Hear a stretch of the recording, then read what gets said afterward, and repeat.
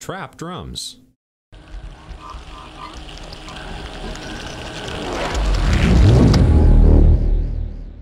What's up, dogs? It's Cameron with Venus Theory, and today we're here to talk about creating trap-style drums in Cubase. So this is something that I kind of wanted to get into and explore more of the kind of trappier influences in my own sound, and it's something I was never really any good at.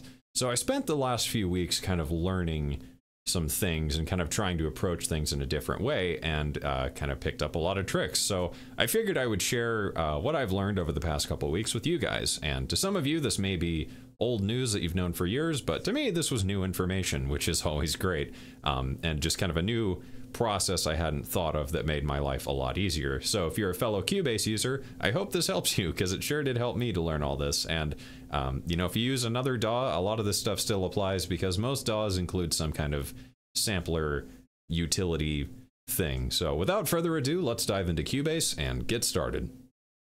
Alright guys, so we're here in Cubase and we're ready to start talking about creating trap drums using Cubase's sampler track. So this is something I've been kind of after for a while, and there are different ways of doing what I'm about to show you, specifically using stuff like Groove Agent or pitch shifting plugins and things like that. But this sampler track is something I kind of overlooked and didn't really think about until I was talking with my pal Infamous, and he was, you know, we were talking about drums and stuff, and you know, I really like the sound of his drums, so I kind of dug into that trap style a bit more and found that sampler track is incredibly useful for this. So what sampler track is it's pretty much self-described. It's a track that acts as a sampler, so then you can play stuff across the keyboard. So this little blue key indicates the normal pitch. So with drums, C3 plays it back at the exact same pitch. You'll want to enable one-shot mode. This means it'll play the entire sample, and away you go. You can also do cool stuff like reversing things or really messing stuff up. So like this crash, for instance, we could use the pitch here to turn it way down, turn on a filter, add like resonance and drive. We could use the audio warp function, adjust the speed and formants, and play it at a really low key, and get a really cool like crashy pad thing. Almost acts as like an impact in a way. So that's something to keep in mind when you play with sampler track, is try out different stuff, because you know, it's pretty capable of a lot of really interesting things. So the last thing is you want to make sure you set the tuning. So as I mentioned, this blue key indicates where this sample, that's the pitch. So with stuff like this 808, I know this 808 is at A1. I just know it needs tuned up slightly to match the pitch of what I'm doing, so I tuned it up using the fine tune, used the filter to add a bit of distortion, and away we went. So using sampler track, I created this.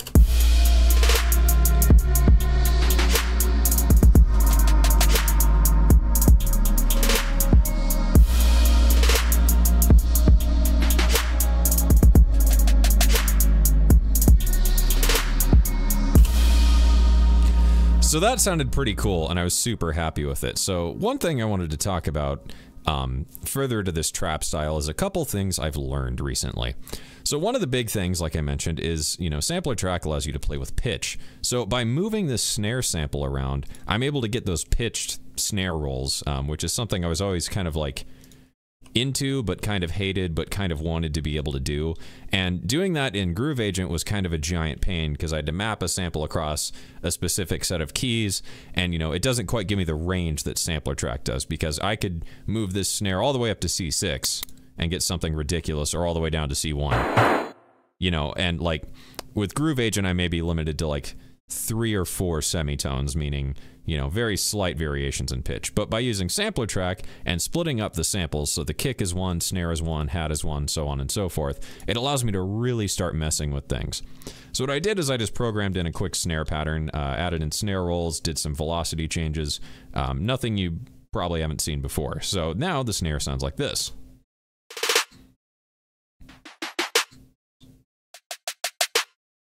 So, you know, like, let's say this thing, I kind of want this to descend, maybe. Now we get this cool, like, pitch bend snare roll thing. And then, you know, after layering that in with a clap, I get these really nice trappy sounding drums. So another thing I wanted to talk about is automating stuff using sampler track, and this is really, really fun. So I could write automation here. I could open this up and write some panning automation. So I could just go in here and I could open up the lane and we could start maybe panning this around. So we want to start it over here. We could set this to be quantize mode. We want this roll to kind of go up to the right, and then the hats go back down, and then maybe to the center for a minute. And then here we could just do some quick kind of like super hard panning. So we could do like that, and then it switches back over here. And then at this one, it's going to go back to the center.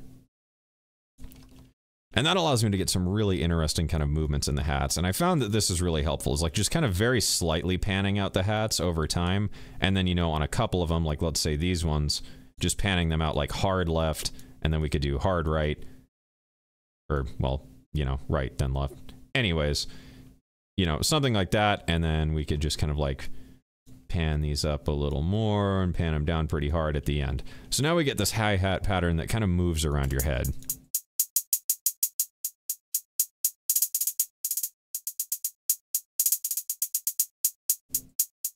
Another thing I picked up that I haven't really thought of doing, I mean, I've done it in the past, but it's not really something that really stuck with me, is using stuff like a phaser or a chorus on your hats and just kind of like a low rate and like a medium depth. Adds a really interesting effect. And just, again, a little bit of movement. One other thing is Haas panning. So this is pretty easy to do. So if you didn't have a plugin capable of doing this, what you could do is duplicate this track, and then we could delay the signal by like 15 milliseconds and just, you know, let it do that. But then we could kind of pan these two out like so, and that would create kind of a stereo effect, which I will show you here. You can get rid of this. So another way of achieving the same result, but you know, this is something that was really cool once I kind of sat down and really thought about how to do this stuff. Another cool thing is, you know, using the sampler track, you can also use your keyboard controller to do like pitch bends and stuff using the pitch bend wheel, which is really, really nice. And, you know, there's so many other things that this opened up for me. And I know this might be kind of a stupid video and it may be very obvious to some of you. I just wanted to show this because this is a really classic example of me way overthinking something without using the tools that are right in front of me. And, you know, after doing this for a little bit and kind of getting more used to like trappy drum patterns and stuff like that, you know, I've kind of in the span of a week gone from like I'm not really super comfortable with trap to now like I totally get it and I can do it no problem. So anyways, that's kind of an overview of sampler track, and this is definitely something to check out if you have Cubase and you have Cubase 9 or above, I believe is where it's included from, although I may be wrong on that. But anyways, so that's just all I wanted to show you guys. And that's it for this video, guys, so thanks for watching, and I hope you learned something. As always, be sure to like and subscribe, and I will see you guys again soon.